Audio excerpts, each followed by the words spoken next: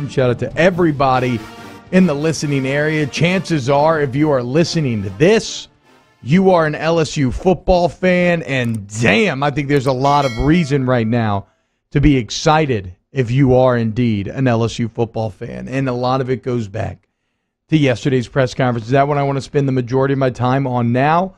Look, I said that there was no winning the press conference for LSU. And,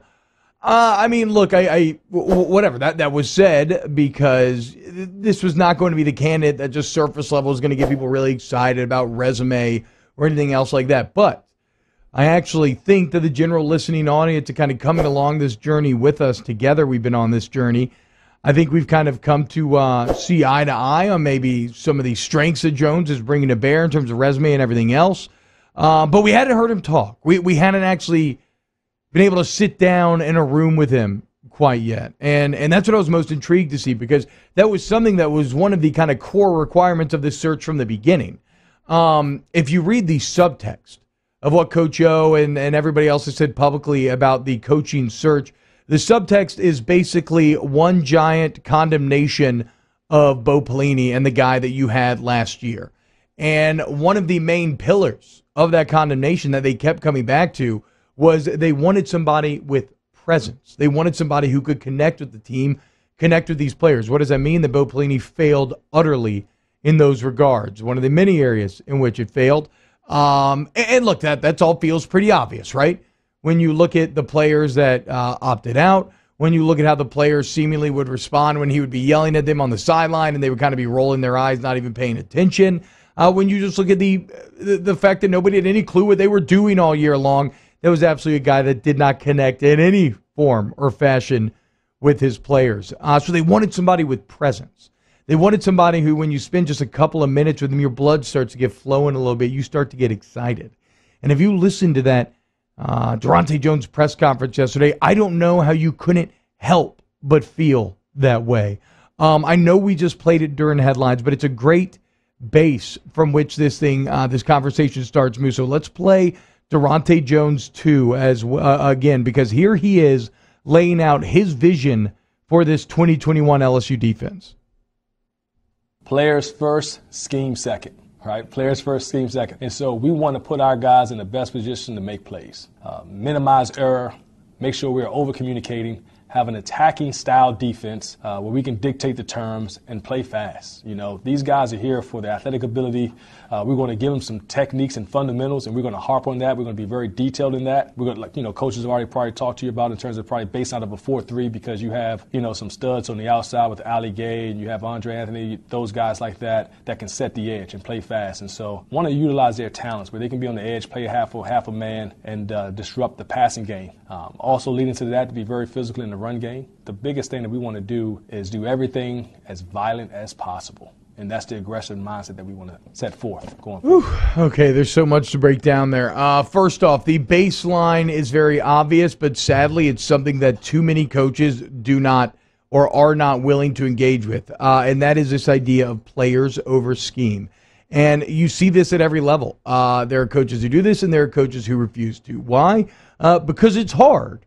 I mean, right, as a coach, learning a system and really mastering it can take years, if you ever master it at all, right? It's a constantly evolving game. And so when then you maybe have to switch up the schemes, or you got to try new things, or maybe even like switch up fronts or something, like that's incredibly intimidating for a coach. And it can feel a bit like starting over. So I think that leads a lot of coaches to be like, okay, this is what we do.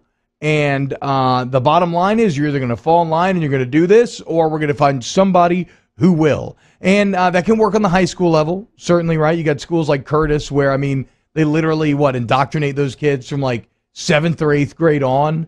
I see you nodding your head back there, Dan. I know Western Road does similar things as well. So like that can work on the high school level, but when you get to college and you're trying to really maximize talent and the margins of error get tighter and tighter, I think you have to be willing to customize to what your players' strengths are. It just makes too much sense, right? It's something that Dave Aranda was a master at. He would look at the personnel he had every single year, and he would figure out, okay, what do I need to adjust? Because every defense is different, right? No two defenses are the same.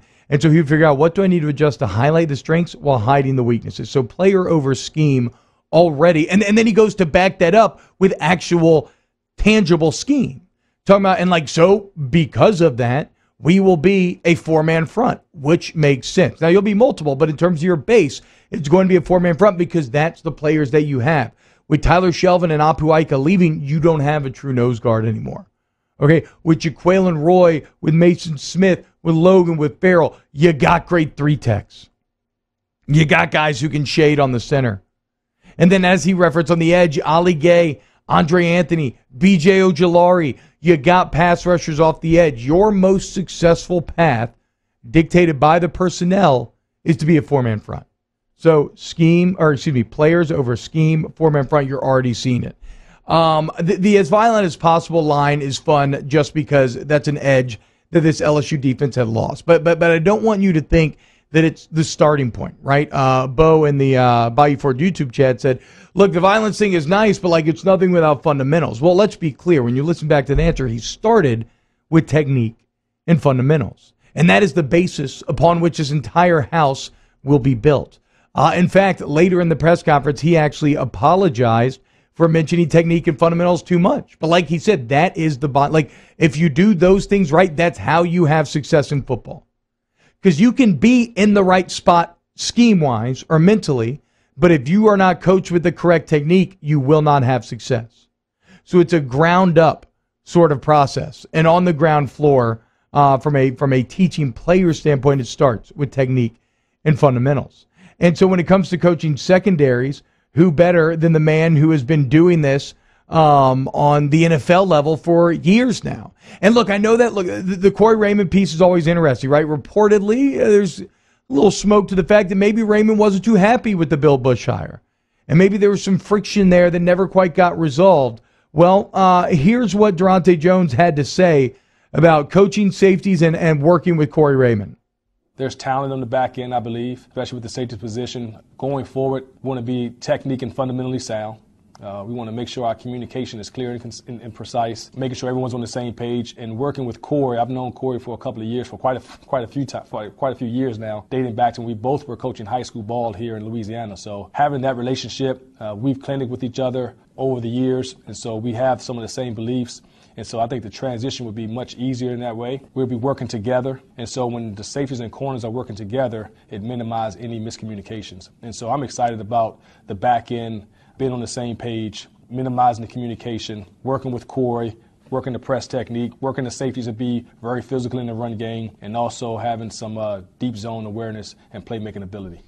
I mean, when I hear the words minimize communication, after the horror show of over-communicating that was last year, where every single snap, seemingly, if you went in a pre-snap motion, it was like you lobbed a grenade into the LSU defense, arms gesticulating wildly all over the field, guys pointing, guys shrugging their shoulder, who has who, we have no idea. So when I hear your core philosophy is going to be to minimize communication, make sure these guys are in the correct position to succeed, I can't help but get excited. Again, everything that Daronte Jones seems to represent and seems to say is a direct rebuke against the hiring failures of last season, and it's so exciting for that reason. Also, I love the fact that he has worked so closely with Corey Raymond. And when you're talking about this safety group, they did not have the fundamentals last year, okay? They were not in the correct positions to succeed. I think the two position groups that have the most potential to come back this year, I'm looking at safeties and I'm looking at linebackers. I think those two groups more than anybody struggled with the decisions that were made. I don't think Mo Hampton's that bad, right? I think Damone Clark is probably a lot better than what we saw last year. And I think Jones and Baker and Carter and the rest of this staff, I think they're the guys that are going to get these players back to their potential. So obviously I get long-winded because of how much I'm enjoying Daronte Jones. We can revisit some more of the sound a bit later in the show. Right now, let's get ready to welcome in Tampa Bay great and Tampa Bay resident Booger McFarland as he gets ready for a Super Bowl in his city with his team. Here on Off the Bench, 104.5, 104.3, 94.7 is it.